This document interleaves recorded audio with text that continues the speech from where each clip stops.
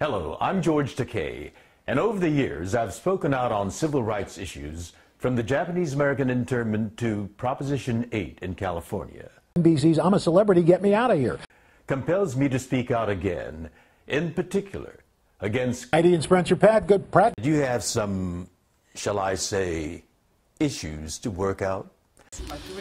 Good news, guys. We're having Sanjaya for dinner. I'm gonna cook him alive.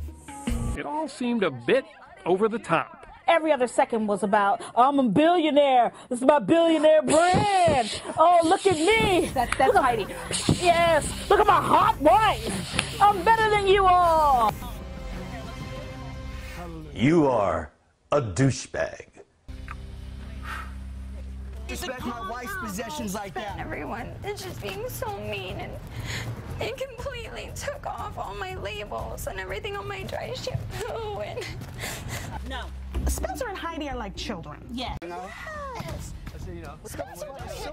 And Francis and I have a rule: children can't make you mad. No. Do you know what I mean? Like, because they're kids and they don't know what they're doing. They're emotional. Kids get upset because they even give them a balloon or a lollipop. Talking to, I don't calm down. You don't know who you're talking to.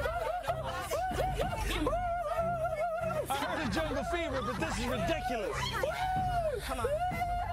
My husband is a Total douchebag.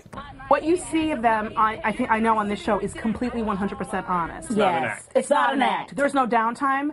They really do believe they are the most famous people on this planet, and that's something that one should aspire to. But you are always going to be a total douchebag. You guys are the poster children for everything that's wrong with celebrity in this country. You don't I don't know jokes. No, I don't work out. Do you have any regrets about doing what you do? I was actually going to ask your producers to get a copy of that little highlight reel, because that was one of my favorite things I've ever watched.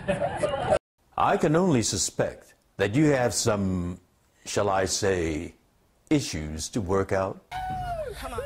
So I've gone and bought this countdown clock.